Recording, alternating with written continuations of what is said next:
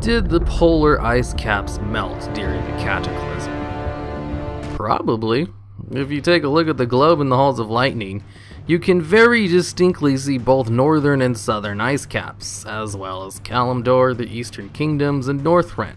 The globe was most likely made by either Loken or one of his subordinates, and they better than anyone else know what the world should look like after the Sundering.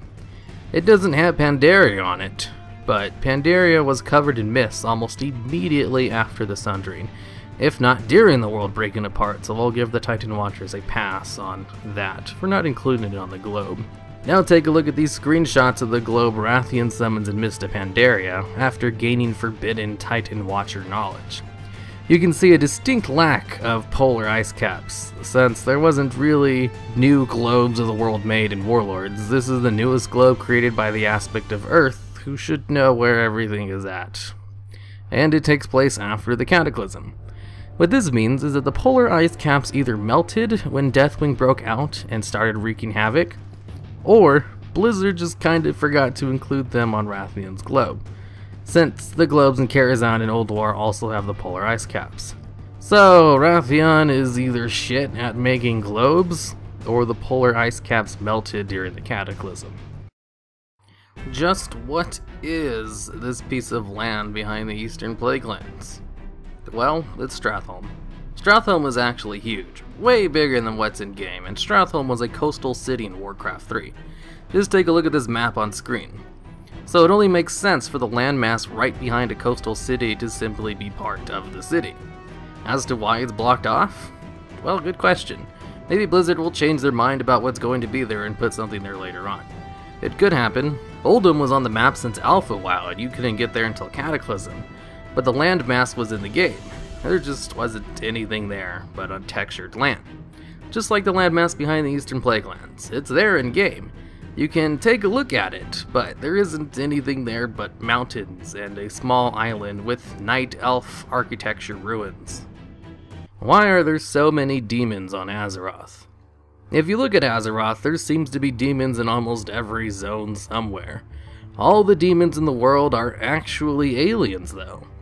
Each one was summoned by either warlocks or other demons, and the other demons who summoned more demons most likely came from the Third War and are just left over from Archimonde's invasion. Demons are Azeroth's most prominent non-native species. What happens to souls used by Soulstones? Well, there is a theory that the souls are set to burn in a hell-like existence for eternity. Or the souls cease to exist, a fate worse than death in the Warcraft universe where ghosts and souls exist as canon. And warlocks sure do love to use their soulstones. Just think about that next time you play your warlock.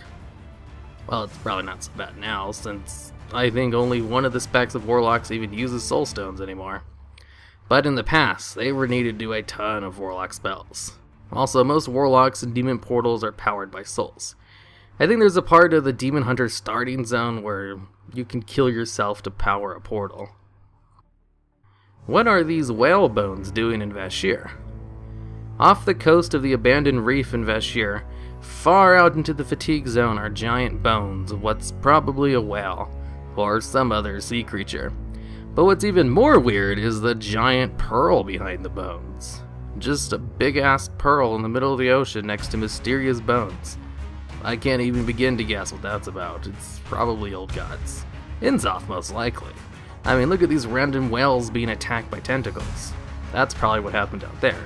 But I have no idea why there's a giant-ass pearl. Why is Uldumn a desert? This isn't really a mystery if you know even a tiny bit about lore. And you know the fact that two of its adjacent zones are also deserts.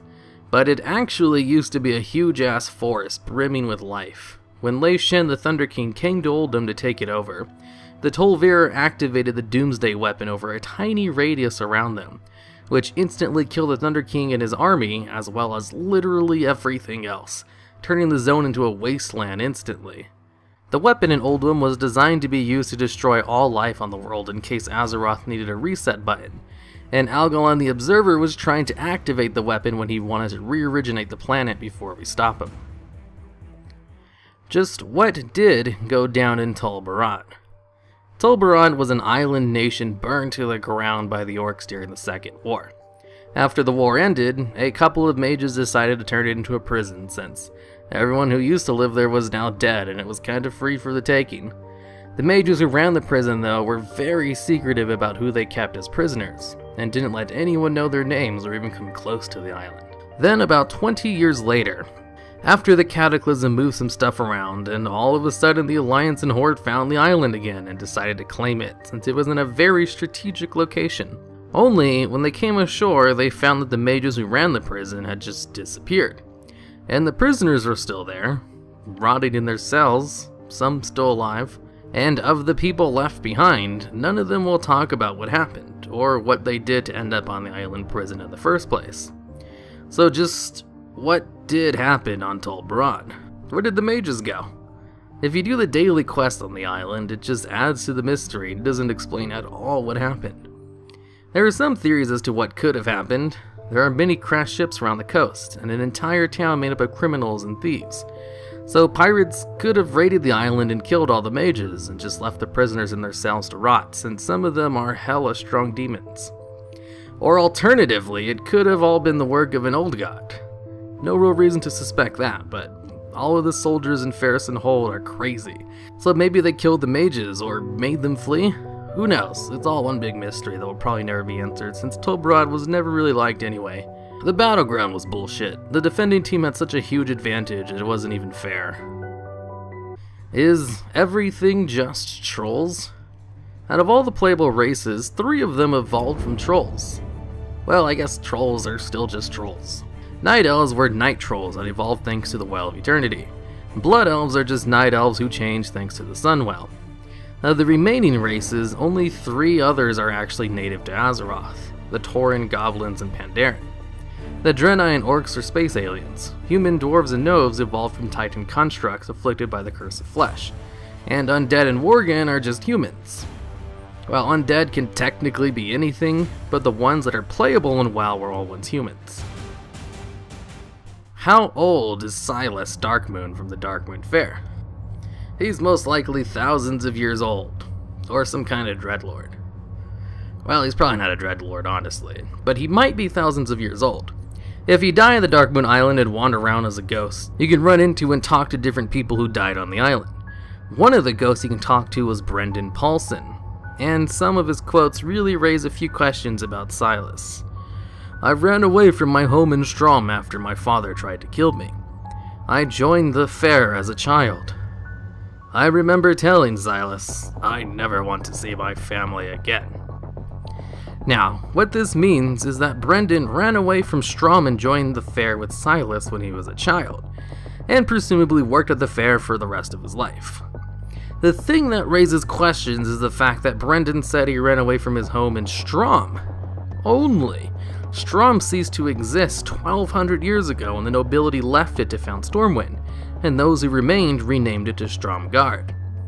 Unless Brendan's talking about a different leader of the Darkmoon Fair with the same exact name as the current one, it's pretty safe to assume he's talking about the gnome who currently runs the fair. And I don't know if you know this or not, but gnomes have about the same lifespan as humans.